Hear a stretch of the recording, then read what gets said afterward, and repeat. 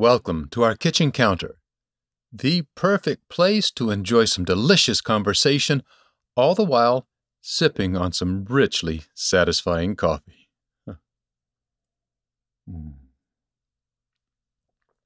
Oh, yeah. So, what are we chatting about this time?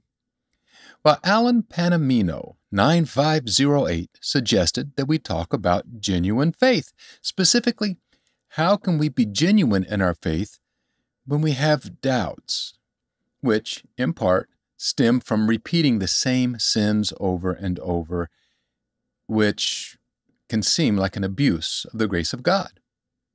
And thank you, Alan Panamino, 9508, for such a wonderful suggestion. Now, it is a big topic.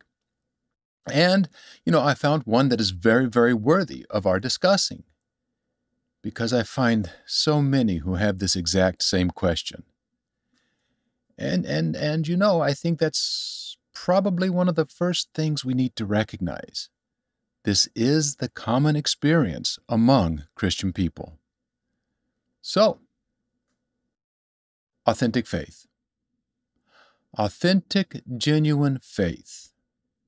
What is it? Well, as you may know, we look at everything here through the lens of what it means to be a Christian. And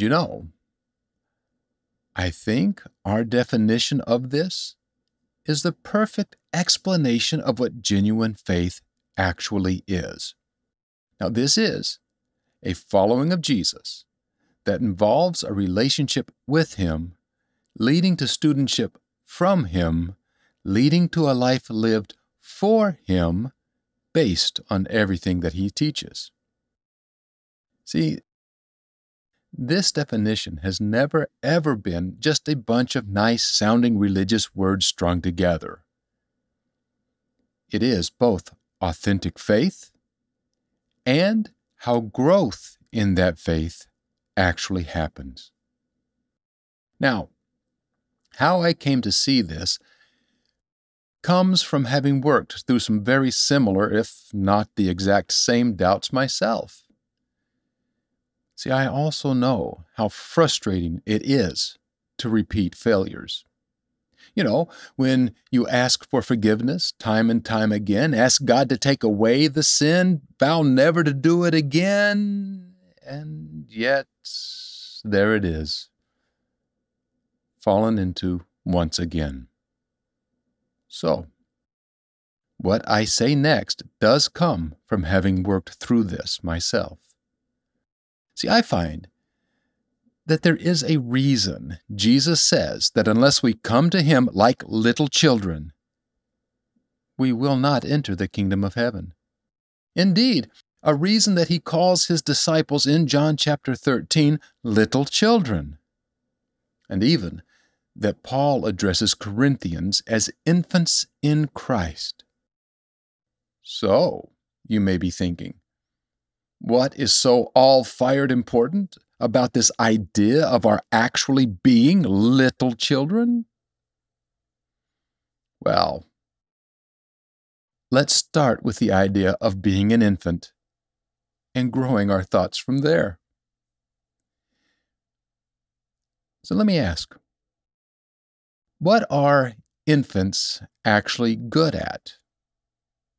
They're good at eating, crying, and making a mess all over themselves and everything else, right? That's what they do. That's what we expect from an infant. And it actually takes time for infants to grow both physically and mentally into children. Then it also takes time for children to grow physically and mentally into teenagers, and then even more time for teenagers to mature into grown adults. It takes time to grow. Now, during this growth time, are little children going to get everything right? Let me phrase it this way. Can they be corrected once for bad behavior and then trusted to never repeat that bad behavior ever again? Yeah, not so much, right? And every parent I have ever known has said the exact same thing, with many often wondering if their child has become evil incarnate because they will do the same bad things over and over and over and over, even though they have been disciplined each and every single time. Now, there are two very wonderful things that I have noticed about this. First, these parents never give up on their kids. They never stop loving them, and they never stop disciplining them. Hold on. Whew. Disciplining. That's all it needed. Another shot of coffee. And they never stop forgiving them. Okay? And two, the second point, eventually, these kids do indeed grow out of these behaviors because of the love, the guidance, and the repeated framework of discipline that their parents provide. Now, if this is the experience of parents and their children, the ones they love, would this be any less true of God when dealing with His children, the ones He loves? Yeah. And even as these children do indeed grow out of the behaviors they are being disciplined about, right, that the parents want them to grow out of, we too, in time, through God's continued working with us, through the repeated framework of the discipline He does provide to His children, to the ones He loves, well, we will indeed grow out of those that we find frustrating as well. Now, yes, we must desire to grow. We must pursue this. But, given that, with time, as any child does, we will grow. So give it time. Now, let me clarify. I am not saying that we stop sinning on our own. What I'm saying is, as we grow in Jesus, more and more His love does indeed fill us. And as His love fills us, it changes us. And we begin to desire Jesus and His love more than the temporary self-gratification that sin provides. See, Jesus is the one who removes our sin, even as He is the one through whom we receive forgiveness.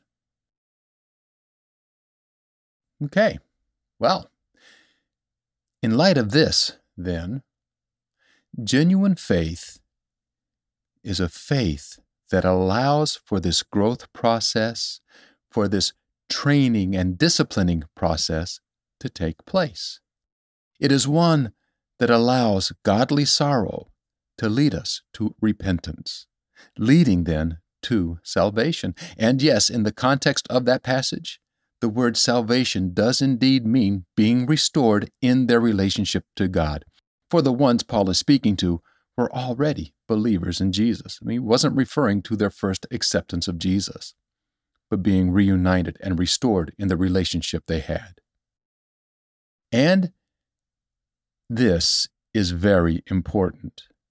A part of genuine faith is genuinely repenting and seeking forgiveness after we have given in to sin. Well, and the opposite is also true. Faith would be very ingenuous indeed if we did not do this each and every time we stumbled. Yes, the struggle is real, but with true repentance, so are forgiveness and growth. Don't expect this to happen overnight. I mean, in the real world, right? You didn't show up in the world on day 1 and then punch a time clock on day 2, right? Give yourself the time to grow spiritually, even as you had no choice but to take time to grow physically. it is not a lack of genuine faith that requires growth, no matter how long it takes. What is a lack of faith is only found when you choose not to grow. Also, remember that being tempted is not a sign of a lack of faith. That is just part of life. Temptation is not sin. I mean, even Jesus was tempted, right? But he never sinned. All right, well, at this point, you may be thinking, okay, well, what are some steps we can take in order to grow in our genuine faith, to progress from infants through all those intervening stages of development into the mature adults we really want to be? Well, I'll tell you what, I am running just a little bit long. So, if you will, bear with me, I will address this in our next session together, in our next chat. But for now, as this is all about a relationship with Jesus, first and foremost, start thinking about steps you might take in order to grow your relationship with Jesus. Ones that will lead you to the point where you can look temptation right in the eye and say, yeah, no thanks. And it's okay to ask Jesus for help. He'd be glad to. In fact, in 1 Corinthians chapter 10, Paul shares how no temptation has seized upon us that is not common to other people, right? Nothing's that unique that we go through. And he says, God is indeed faithful. He will not let us be tempted beyond what we can bear, and he will also provide an escape so that we can stand up underneath it. See, Jesus is in this to help you. Ask him to help you grow, to get beyond yourself. All right. Well, until next time, Alan Panamino, 9508, I do hope this has addressed at least some of what you were looking for. And yes, indeed, next time we will chat about specific steps we can take in order to help us grow in the genuine faith that we already have. So that our genuine faith can grow stronger and help us say no. Now, as always, please let me know what you think about all this in the comment section. We've had some marvelous conversations, and I look forward to having some with you. Conversations where we share the reasons that we think what we do and ask questions for clarification from each other. It's a beautiful way to grow in your relationship with Christ, as well as maybe even as friends between you and I. Thank you for doing so. Okay then. Well, until then, next, please take it easy, take it slow, and may coffee into your cup forever flow.